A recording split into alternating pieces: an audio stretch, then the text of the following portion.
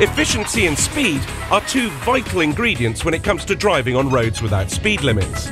So it's no surprise that one of the only engine tuners prepared to touch the hybrid Panamera is in mainland Europe. Good afternoon. Hello, hello, I'm Ralph. You can call me PJ. And what we're doing is really sort of brain surgery, operating on the electronics to give us more power. Step one is to hack the car's electronic control unit, or ECU. It regulates everything from air intake to revs per minute. There you go then. Thank you, sir. We're hoping to get about 50 horsepower more, something in the region of 15% increase. First stage of the operation, wasn't it? Get the patient settled on the hospital bed. Settled on the hospital bed? You mean entirely restrained? First, a baseline test to find out exactly how many horsepower this Panamera currently produces. So we have 308 horsepower. Yeah, it's down from the 333. Yeah. Right, let's get the brain out. Perfect. This is a really exciting bit. Ron's now uncovered the ECU, so we're going to start mucking around with its brains, changing the values based on the data we've just got. And the brain is free.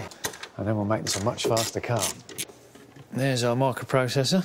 And that's what it's been all about, taking the lid off to get to that. And those little dots there, the ones that give you the access into its internal brains. The first step in the operation is wiring the ECU to a computer that will put it into boot mode. This will unlock the ECU. This is the most delicate phase of the operation here. Then probes connect with the circuits, enabling a computer to read, then rewrite the car's internal software. We're doing what would definitely be regarded as an unauthorised process. Suck out the code that was in there and put new code in. The ECU was never designed to have this done to it. If they don't get this right, the car won't work anymore. Time to close up the patient.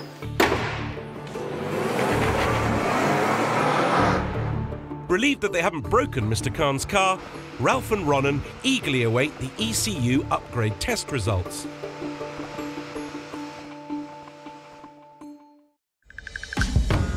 Super mod king Afzala Khan is creating a sporty business-class Porsche for the Chinese market. After falling out with Ralph and Ranen over their choice of a hybrid, they've rewired the onboard computer to increase its performance. But how will the car fare on the notorious German autobahn? Right, guys, we got our final results in. So as you can see, we've landed on 364 brake horsepower. Compared to where we started with, Which was 308. the results have been spectacular. We've got nearly 20% gain. Is this as far as you'd like to push it? Yeah. It has to remain safe. You're going to drive it on the road. This looks brilliant. There's only one thing left to do. Take it out on the road. Absolutely. I can't wait to go and drive. God, it's you driving, isn't it?